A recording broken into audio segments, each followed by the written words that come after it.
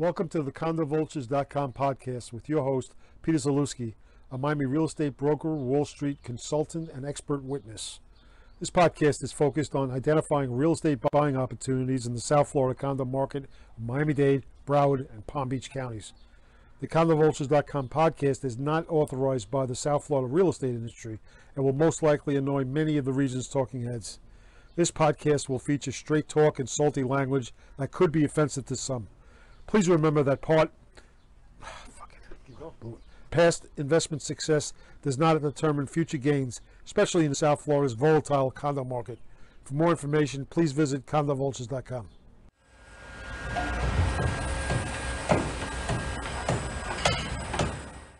Welcome to Miami Real Estate Investing Podcast. I'm your host, Peter Zalewski from Condo Vultures. If you're tuning in for this podcast, you're here for the Reporters Roundtable. It is a discussion by current and former journalists talking about some of the biggest headlines that have occurred within the last week or so. Who decides what the big stories are?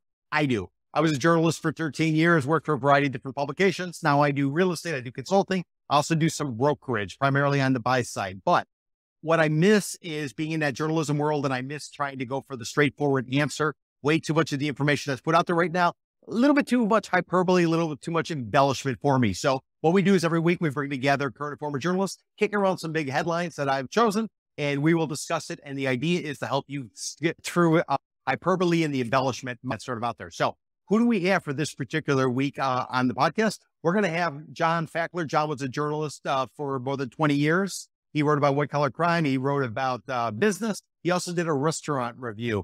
Mr. Fakler, if anybody wants to get a hold of you, they can send an email to your easy to remember email address, which is jtfny2@gmail.com. Let me repeat that, jtfny2@gmail.com. Mr. Fakler, how are you doing today? I'm doing great, Peter. Glad to be back.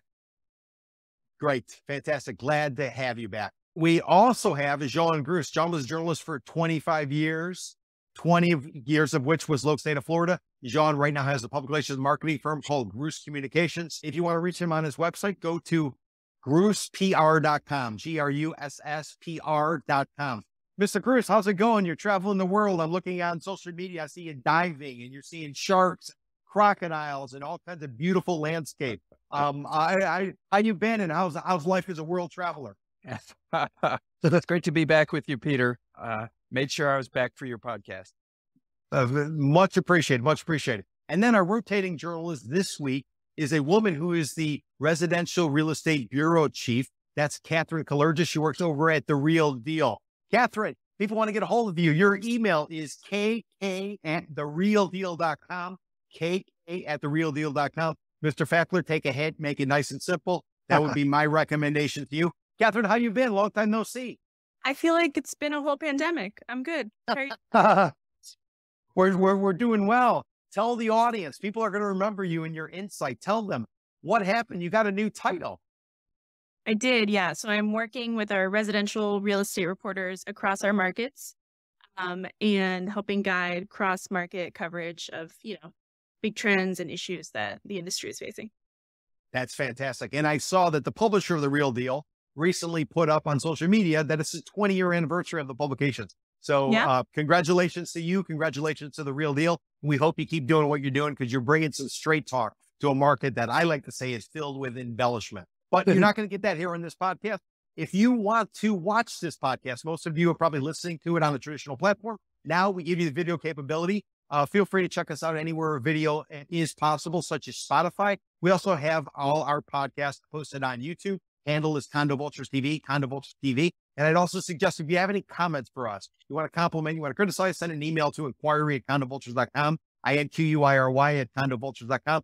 All comments we receive, we're going to go ahead, we'll read in the subsequent Reporters Roundtable podcast, and we'll kick it around. So don't worry, we have thick skins, and we encourage you to write us or even send us a video or an audio via email, and we'll embed it into this particular podcast. We're going to go ahead. We'll take our first commercial break. On the other side of the break, we're going to get into our first three stories. It's a simple formula, and it works. Buy low, sell high. We're Condo Vultures, and when it comes to your real estate, we help you buy low. At Condo Vultures, we represent the buyer, and now's the time to buy. Log on to CondoVultures.com for more information. CondoVultures.com. And remember, before you sell high, you have to buy low. Featured in the New York Times, Wall Street Journal, 60 Minutes, and Time Magazine. Condo Vultures Realty, a licensed Florida real estate brokerage capitalizing on the condo correction since 2006.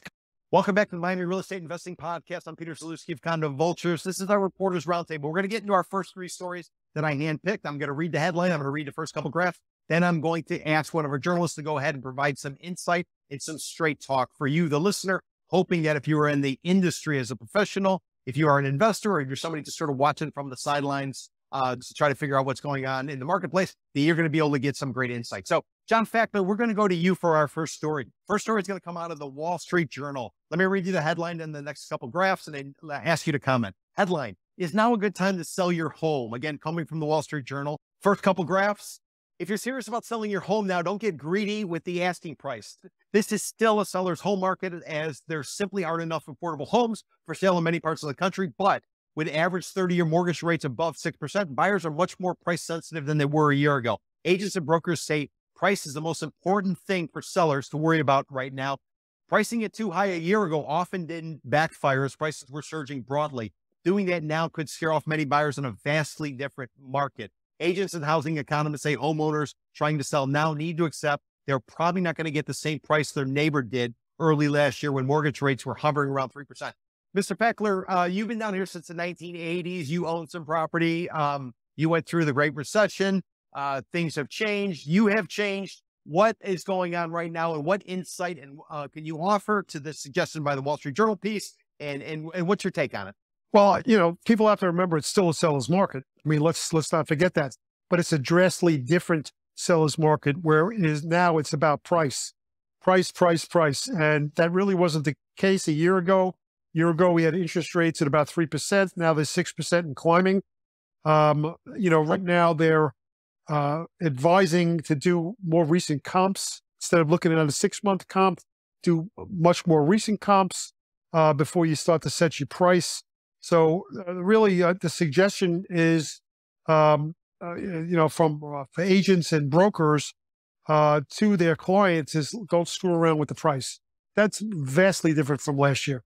Don't know if that's going to continue, but I just got a gut feeling it might. Interesting. So story number two, John, we're going to go to you for this one. This one's coming from CNBC. The headline: mortgage demand from home buyers drops to a 28-year low, nearly 3-decade low. First couple are the three key points that CNBC puts out when it publishes a piece.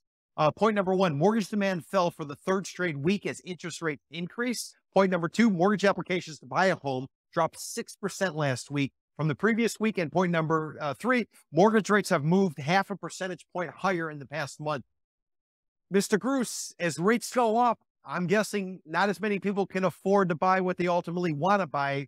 What say you, and what's the impact of this particular movement in rates, as well as this story from CNBC? Yeah, I mean, the whole refinancing boom is over, basically. So you've taken that whole part of the market out. And then the other part is that, the bond markets come to the realization that inflation is here to stay. And so they've driven prices down on longer term treasuries like the 10-year, on which mortgage rates are based. So 10-year treasury now starting to yield in excess of 4%. That's driving up interest rates.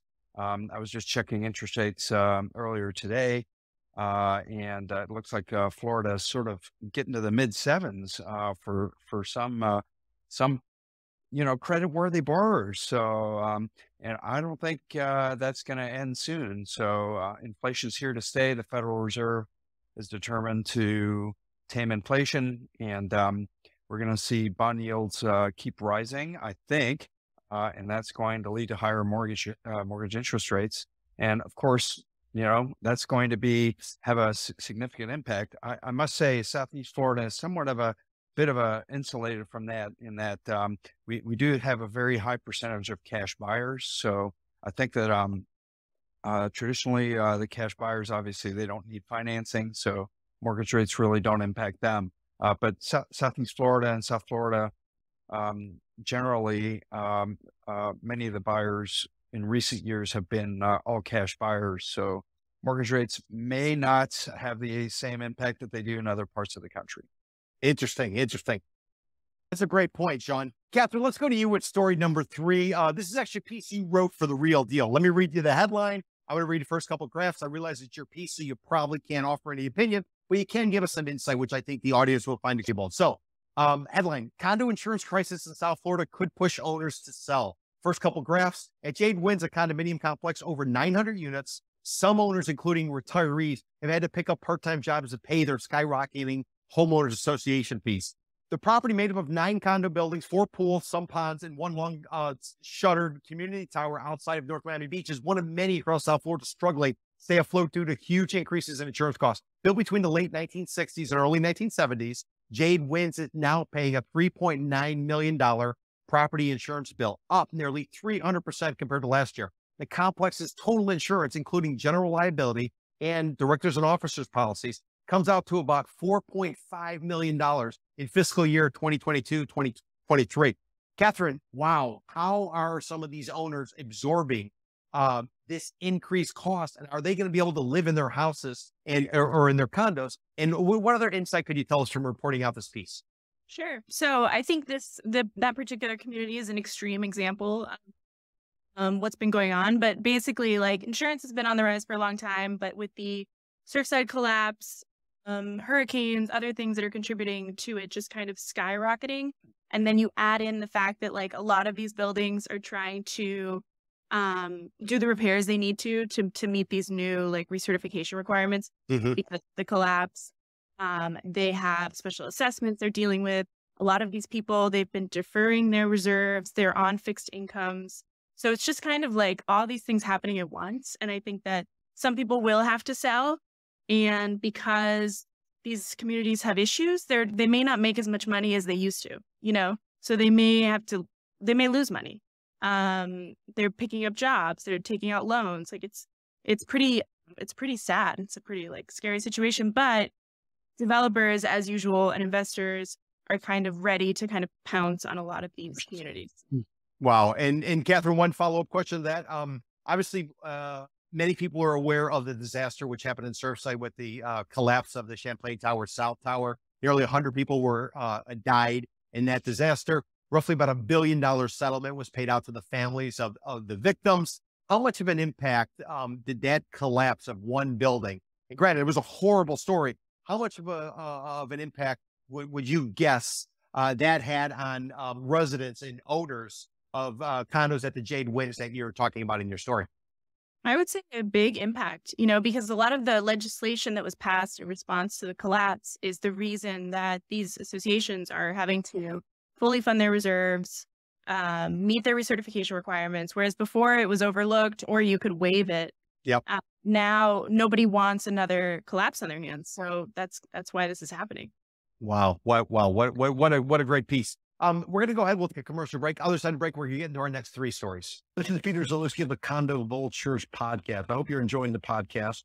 And I wanted to alert you that if you have a property that you're looking to sell in the Tri-County, South Florida area, I would encourage you to reach out to Jenny Cortez, a licensed real estate broker with CVRRealty.com. She's my partner. She's been in the business for north of 15 years. More importantly, she knows the market. She knows how to get a deal done. And she also realizes that it's more important to get a price that you can accept and sell the property rather than to hold firm on some price that's never going to be achieved and ultimately languish on the market. So if you're looking to do a deal that you want a skilled expert who can help you sell a property, reach out to Jenny Cortez at 305-865-5859, 305-865-5859, or visit her website, cvrrealty.com. Welcome back to the Miami Real Estate Investing Podcast. I'm your host, Peter Zalewski of Condo Vultures. This is our Reporters Roundtable. It's a weekly event where we bring together current and former journalists, talk about some of the biggest stories that occurred in the real estate market in the Tri-County, South Florida region. I handpicked these stories, and I'm asking the journalists to give us their insight as to these stories. John Fakler, we're going to go to you with this story. This is coming out of the business online publication called The Insider. And let me read you the headline, and I'm going to read you the first couple graphs. Headline: Why your rent is about to fall. Subhead: Tenants are finally gaining power in the housing market.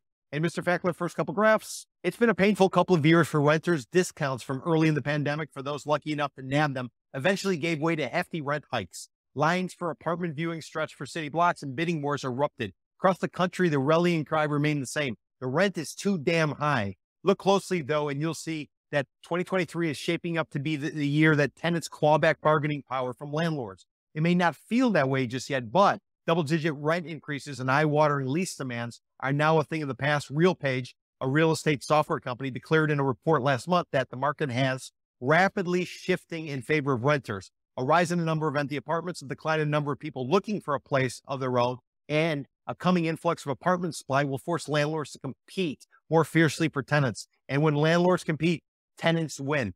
Mr. Fakler, you're a renter today. Are you winning? Well, considering my new landlord just raised my rent $100, that kills that whole thesis. No, kidding aside, 2023 will be the year of the renter. They're talking about, there was an interesting nugget in the story saying that they expect the first decrease in rental prices since the Great Recession, which was what, 07, 08. There's just a perfect storm of things that are causing landlords to be too competitive. Like you mentioned earlier, people are not moving. There's not a lot of people moving into places. A lot of people are staying still. They're afraid to move because of the economy. They're afraid to sign new leases. But add to that, something that was not considered was that you have 1, 2, 3 years of new construction of rental buildings, which is going to put more inventory on the street. So now, what's going to happen is you got landlords fighting with each other to give breaks, price breaks. Maybe there'll be some free parking. There'll be other things going on. So, look for this to happen sooner than later. I think it'll probably be 2023. You'll start to see this trend. Interesting. Makes me wonder what's going to go down first, rents or prices. So next story, John Gruss, let's go to you. This piece is coming out of USA Today, and I'm going to read you the headline. I'll read you the first couple graphs. I'll ask you to comment. Headline, new home inventory is up 115%. That's 115 as builders try to push Americans into buying a new house. And first couple graphs, a combination of declining mortgage rates, reduced home prices, and incentives provided by home builders helped spur home sales in January. Sales of newly built single-family homes in January increased to 670,000 seasonally adjusted annual rate. This was 7.2% higher than the 625,000 units sold in December, according to newly released data from the U.S. Department of Housing and Urban Development, as well as U.S. Census Bureau. The latest housing market index, which checks the pulse of single-family housing market through a monthly survey of the National Association of Home Builders, found that 57% of builders were using incentives to bolster sales, including providing mortgage rates buydowns and offering price reductions. Mr. Gruss, is that enough? These discounts on buying down mortgage rates as well as offering price reductions, is that enough to get people off the sidelines and into some of these brand new houses, which are at sky high prices? What say you? Well, I mean, I think January was a bit of an aberration because there was a dip in mortgage rates towards the end of the year and the beginning of this year, and rates are back up again. So, and I would expect home builders to provide more incentives as the year progresses.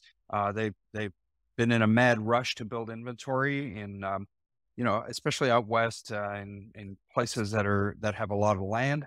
And Florida, Southeast Florida is a bit unique because we're landlocked, so there's not a lot of land.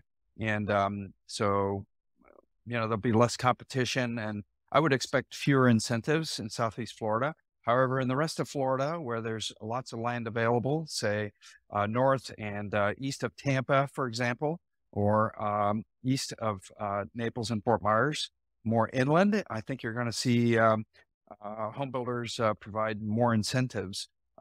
Florida is a little bit of an exception in this, but I think it's not far behind the rest of the country, particularly in places like Texas and Arizona, where there's been a tremendous home building boom. And now these builders are stuck with a lot of inventory. And I think we're going to see more than, if there's one thing home builders hate is lowering prices. So they're going to do everything to give you incentives, such as mortgage buydowns and, upgrades to the interiors of your home, things like that. But eventually, I think prices will have to drop. I like the sounds of that. Speaking of dropping, Katherine, I'm going to go to you with story number 6. This is coming out of The Real Deal. And I'll read you the headline. I'll read you the first couple graphs. Headline: Miami development site prices nosedive. Subhead: price per acre dropping to $19 million in the fourth quarter after peaking at $40 million in the second quarter. First couple graphs. At this time last year, Miami developer Harvey Hernandez found himself in a tough seller's market as he competed with out-of-state high-rise builders for land deals in the city. Harvey's quoted as saying, "It was difficult to do a deal. Expectations were much higher than we thought land values were. Even if we found something that made sense, the pricing and the conditions were very aggressive. You had to go hard right away and close super fast." But over the second half of 2022, Hernandez says he's witnessed a remarkable change in attitude from the sellers of development site. Now they're willing to negotiate 5 to 10% discounts and or better terms. They understand the market in general has gotten more challenging.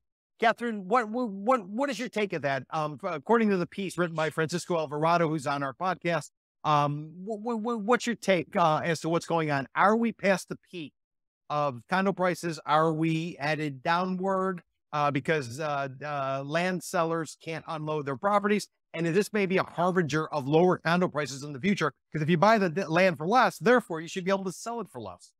Right. What say you? I think it's definitely like a situation where we passed the peak of land pricing for sure.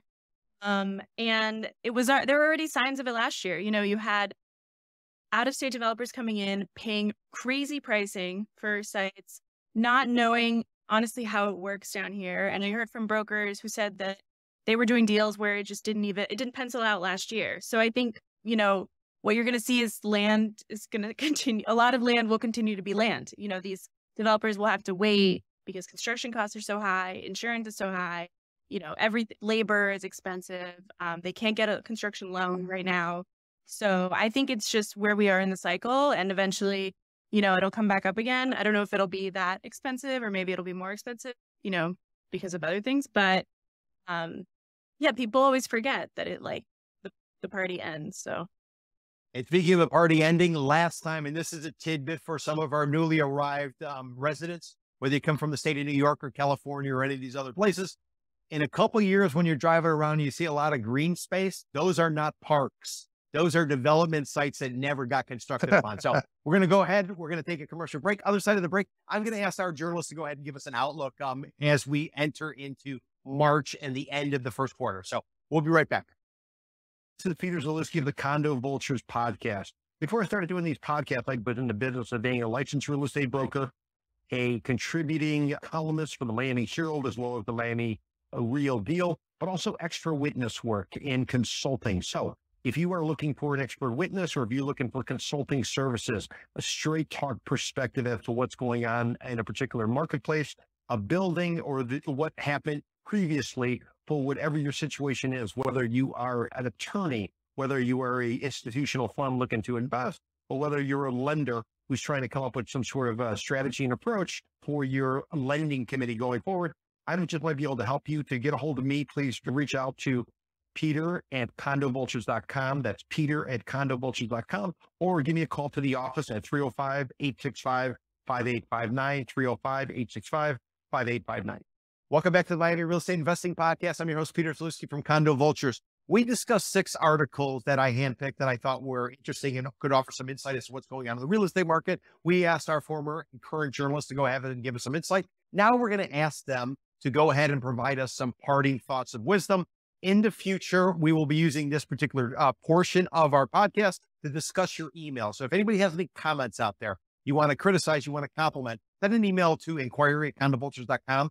INQUIRY@CondoVultures.com. I will add, if you want to send us an audio or a video comment, go ahead and email it to us, and we'll go ahead, we'll incorporate it and embed it into this particular podcast. And again, by the way, if you're listening to this podcast on a traditional platform, we are available on video if you go to a platform that allows for it, such as Spotify, or you can go to YouTube, where our handle is Condo Vultures TV, Condo Vultures TV. So that being said, let's go ahead and ask our journalists for some parting thoughts of wisdom. We're going to start with John Gruss. We'll then go to Katherine Kallergis, and then we're going to wrap it up with John Fakler. John Gruss, here we are beginning of March. What are your words of wisdom for our audience as it pertains to the South Florida real estate market and or the economy?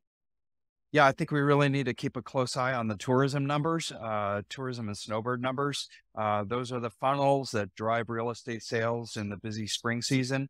And from what I'm seeing, there's some softness in the tourism season this year compared to last year. Last year was really a bang up year. This year may be a little softer, and that might be a harbinger of perhaps slowing real estate sales, which we're already seeing because of mortgage interest rates, et cetera. But I think, tourism is definitely the funnel that drives real estate sales in South Florida. And we need to keep a close eye on that as a way to monitor real estate sales this spring. Who doesn't like cheaper airline tickets, cheaper hotel, or in my case, Airbnb costs? Katherine, let's go to you. How about some parting words of wisdom from the Residential Real Estate Bureau Chief for the real deal? What say you? I would say don't take anyone's word. So if you're entering into a new deal, a partnership, starting a new something, just read the fine print, do your research. People always try to come back from whatever, but it's good to know what you're getting into. So don't take anyone's word. I wonder if there's not a lot of our audience out there who maybe had their money with an entity called FTX, which had its signage on what used to be the American Airlines Arena, then became the FTX Arena, and now has reverted back to the very fantastic name of the Miami-Dade Arena. So great words of wisdom, Katherine. And then finally, John, what are your parting words of wisdom? And by the way, I was on our YouTube page and I saw some comments in reference to last week's podcast where you were referring to birds. People might remember in our first version of this podcast, used to talk about the birds that attacked you, magpies or so. Now I guess you have a problem with songbirds. So can we get an update on the bird situation? And also, can you give us some parting words of wisdom for our audience? Surely. Well, the songbirds, they're nice, but they're just very annoying, waking me up in the morning. And it's like having an alarm clock. So I went from one bad scenario to another, but that's okay. Yeah, I'm very curious to see if we have any comments from our viewers regarding this, because I'm not basing this on statistics, but I've got a real gut feeling that cash buying will begin to wane in dramatic fashion this year because of the real estate pressures, because of the economic pressures. Florida, as John mentioned, it's its own unique entity. We've always got the international buyers that come in, so I don't think it'll be as bad as the rest of the country, but I just believe cash buying will begin to dry up dramatically. Wow, that should bring some comments. Anybody out there who disagrees with John Fakler that the cash buyer is going away at a time when interest rates are going up, meaning the housing market's going sideways, please send us some comments. Inquiry at CondoVultures.com. Now, my particular perspective, I would suggest to you is when you're going ahead and you're looking for properties, pay attention to days on market. If you are working with a realtor, or if you are a realtor, or if you're looking to invest on your own, pay attention to days on market. Why? Days on market is a great indicator as to sentiment, in my opinion. So if in 2022, the days on market number that it took for a property to be listed, to go into contract and to close, if it was X and now suddenly this year it's double that, that suggests that you don't have as many buyers lining up to take out these sellers, which means the only way these sellers are most likely going to move their property is to reduce their price. So my takeaway is when you're doing your research, do it yourself or ask your realtor to go ahead and pull to days on market and pay attention to that closely, because it's telling you real time what's going on. Much like a happy hour menu will tell you whether or not a restaurant needs you, person in the seat, or whether or not they're strong enough and they don't need to discount anything. So with that being said, let me go ahead and thank our panel. We got Katherine Kallergis. She is the Residential Real Estate Bureau Chief for The Real Deal. Katherine, if someone wants to reach you, they should send you an email at kk@therealdeal.com. We have John Gruss. John is a former journalist, did it for 25 years. He now has his own public relations marketing firm called Gruss Communication. You can go to his website at grusspr.com, GRUSSPR.com. And then finally, John Fakler. He now does consulting. He's a former journalist. If you want to get a hold of him, he has a very easy to remember email address, jtfny2@gmail.com, jtfny2@gmail.com. And I'm Peter Zalewski of Condo Vultures. Again, don't forget to send us a comment, inquiry at CondoVultures.com.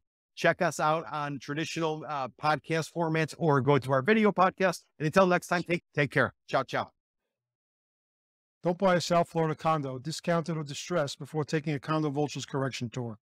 CondoVultures.com offers weekly bus and walking tours that focus on educating buyers on the how-tos of identifying discounted condos, analyzing the opportunities, and purchasing units. Every tour attendee receives a list of all condo projects in a particular market, a market assessment handout, and unmatched expert analysis. For more information on the condo correction tours, please visit CondoVultures.eventbrite.com